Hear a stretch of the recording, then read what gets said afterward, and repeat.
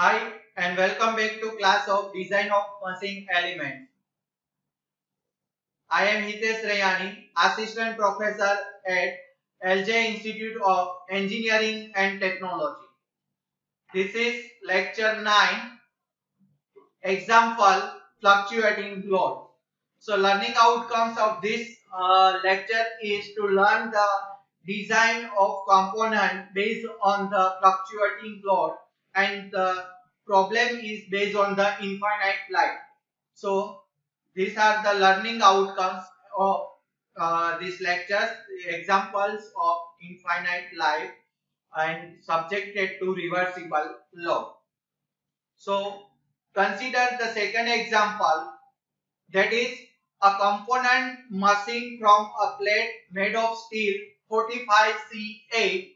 SUT is equal to 630 Newton per mm square is shown in a figure. So here the component is machined and plate made of steel 45C8.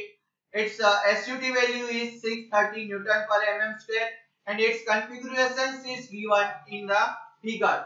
So you can see in figures there are step plate and there are fillet at where the cross sectional is changed. So fillet of 5R is applied and the larger width of plate is 100 mm and smaller width of plate is 50 mm, and the load is applied at the end, and that is subjected to completely reverse axial force, and the value of this force is 50 kilonewton. So it is subjected to completely reverse axial force of 50 kilonewton. The expected reliability is 90%. So here the reliability is given 90% and the factor of safety is 2. The size factor is 0.85. So size factor is given and that is 0.85. Determine the plate thickness T for infinite life. Here the problem is based on the infinite life. If the notch sensitivity factor is 0.8, so Q is given, that is notch sensitivity factor, and the value of Q is 0.8. So according to these configurations and given data, first we collect the data given. So the data given is T is plus or minus 50 kilonewton, SUT is 630 Newton per mm square, factor of safety is 2, reliability is given, that is R is 90%, Q is 0.8 and size factor KB is 0.85. So these are the given data, and you can see that in figure there are width of plate is given, W1 is 100 mm and smaller width is 50 mm and fillet radius is 5 mm. So here the problem is infinite life. Based on the infinite life, we have to calculate the thickness of this plate. So to calculate the thickness of this plate based on the infinite life, we have to consider the endurance limit as a permissible stress. Then and then we can find the dimension or parameter for the infinite life. So to calculate the endurance limit, we have to first calculate the AC days. So in previous examples also we learned the problem based on the infinite life problem, but here the geometry is different. So what will be the change according to geometry? You can see in this example. So here also we have to consider the approximations relationship to calculate the AC days, and we know the approximations relationship between AC days and SUT. Here the material is also steel, so for steel AC days is equal to 0.5 into SUT. So by placing the value of SUT we get the AC days value, and here the value of SUT is given 630 Newton per mm square. So we get the AC days is equal to 315 Newton per mm square. Now next is what? Our aim is to calculate the endurance limit for this particular plate. And we know the equations of endurance limit, that is AC is equal to KA into KB into KC into KD into AC days. Now we have a value of AC days. So we have to, and AC days is the test specimen endurance limit. So we have to calculate the endurance limit for our mechanical component. So we have to correct the endurance limit by introducing the corrected vector, that is Ka, Kb, Kc and Kd. So we have to first calculate all these vectors so we can calculate the endurance limit for this particular mechanical component. So let's first calculate the stress Ka vector, that is surface finish vector. And surface finish vector is the function of machining operations and SUT value. So here condition is what? Machine and SUT is 630 Newton per mm square. So component is machines and value of SUT is given. So according to these conditions, we have to calculate the surface finish vector Ka. And to calculate the Ka value, we have to use this chart, and here we have to follow the machines and cauldron curves, because our condition is machines and SUT is 630 Newton per mm square, and in x-axis you can say the SUT in GPa. So if we convert 630 Newton per mm square into GPa, that is 0.63 GPa. So to calculate the value of K, we have to draw the vertical line at 0.63, and we have to extend this vertical line up to the machines and cauldron curve. And from intersections of this curve, we have to draw the horizontal line to calculate the value of Ka. So we get the value of Ka is 0.76. So now we have a value of surface finish vector Ka.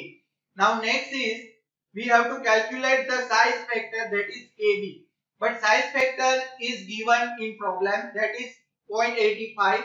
So Kb is 0.85. That will be considered in a problem. So we have to consider it Kb value from the problems. And next is the reliability factor Kc. So to calculate the Kc value, we have to follow the reliability tables, and here the conditions to calculate the Kc is 90% reliability is given. So according to 90% reliability, what is the value of Kc? We have to calculate from this table. So here you can see there are different percentage of reliability, and according to the value of Kc is given. So here the 90% reliability is given. So according to this 90% reliability, the value of Kc is 0.897. So you can see in table for 90% reliability, the value of Kc is 0.897. So in this way we can calculate the Kc value. Now next is the Kd value. So Kd is 1 upon Kf, and to calculate the Kd, we have to first calculate the Kf. So as we know, the equations of Kf is equal to 1 plus Q into Kt minus 1. So here to calculate the Kf, we need value of Q and Kt. But Q is given in problem, that is 0.8, that is not sensitivity factor. So only unknown to calculate Kf is stress concentration factor Kt. So to calculate Kt, we have to use the stress concentration chart according to the step plate considered at fillet at intersection of cross section and subjected to axial load. So according to our geometry, we have to use this chart to calculate the stress concentration factor. And if we see in chart, to calculate the Kt value, we need small r by small d ratio and capital D by small d ratio, because there are different curves according to the capital D by small d ratio, and there are small r by d ratio in x-axis. So to calculate the value of Kt, we first calculate these two ratio, that is small r by small d ratio and capital D by small d ratio. So let's first we calculate these two ratio. So capital D by small d ratio. In our configurations, the larger width of the plate is given 100 mm. So capital D is 100 mm and smaller width of the plate is given 50 mm. So small d is 50 mm. So according to this, capital D by small d ratio is is 2. Now small r by small d ratio. So a small r is the fillet radius and fillet radius is 5 mm and small d is the smaller width of the plate, that is 50 mm. So by placing this both value, we get the small r by small d ratio is equal to 0.1. Now we have a both value small r by small d ratio and capital D by small d ratio. So we can calculate the KT value from this stress concentration chart. So in x-axis there are small r by small d ratio. So our small r by small d ratio is 0.1. So we have to draw the vertical line at 0.1 a small r by small d ratio, and we have to extend this line up to the curve of capital D by small d is equal to 2.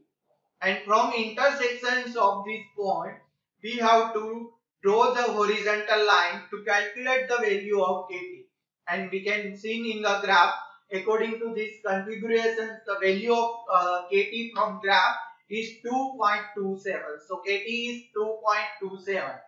Now we can calculate the Kf, that is 1 plus Q into Kd minus 1. So by placing the value of Q is 0.8 and Kd is 2.27, we get the Kf is equal to 1 plus 0.8 into 2.27 minus 1. So Kf value we get 2.016. Now we have a value of Kf, so we can easily calculate the Kd, that is 1 upon Kf. So by placing the value of Kf, that is 2.016, we get the Kd value is 0.496. So now we have a all value Ka, Kb, Kc, Kd and AC dash. So we can calculate the endurance limit of this particular component. So AC is Ka into Kb into Kc into Kd into AC dash.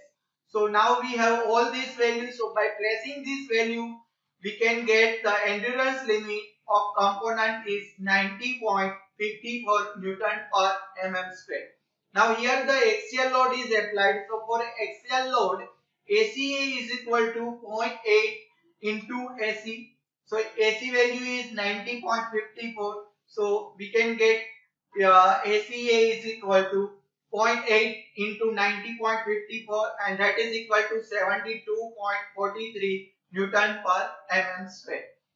So permissible stress amplitude sigma A is equal to ACA divided by factor of safety. Here the ACA is 72.43 and the factor of safety is given 2. So we can get the sigma A, that is the permissible stress amplitude, that is equal to 36.22 Newton per mm square.